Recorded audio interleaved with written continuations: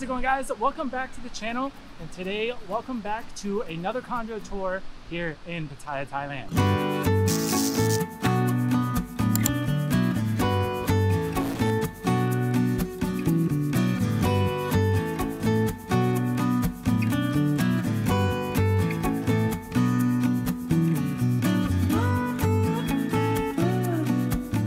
Specifically, we're here today in Jomtien Beach, as you may be able to tell.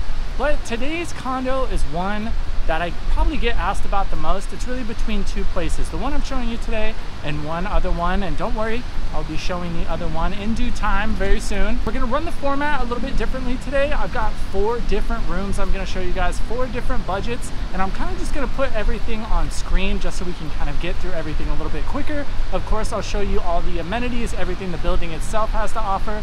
And I'll share with you a little bit about the location here in just a second. And you'll know the things you may or may not need and where they will be relative to your location if this is somewhere you decide to be. Okay, before we go in, one of the main things that I'm thinking about when I'm looking for a new place, and in all reality you probably should too, is location. Especially in Thailand, things are set up a little bit differently than they are in America, of course, but realistically probably wherever you're coming from. So location is really important here. One nice thing about Copacabana is obviously you're right on the beach. And when it comes to things that you may not be able to find directly in the building, which honestly there are very few, you are right here on the main drag in Jomtien, literally right next door to you. You've got the Jomtien night market, so plenty of access to Thai food. This market actually has a lot of Western food, which is great as well. You're on the beach right here, and you're kind of at the top when you come in from central Pattaya. So if there's anything farther down the beach you need to do or want to do, you can hop on the bot bus, cruise down there. And of course, no matter where you are in Thailand, there is a 7-Eleven within 100 meters, so you've got access to all that stuff. Pharmacies, laundry, you name it, it is all right here on the same block as you. So the location, in my opinion, cannot really be much better. But without further ado, let's go check out the building itself.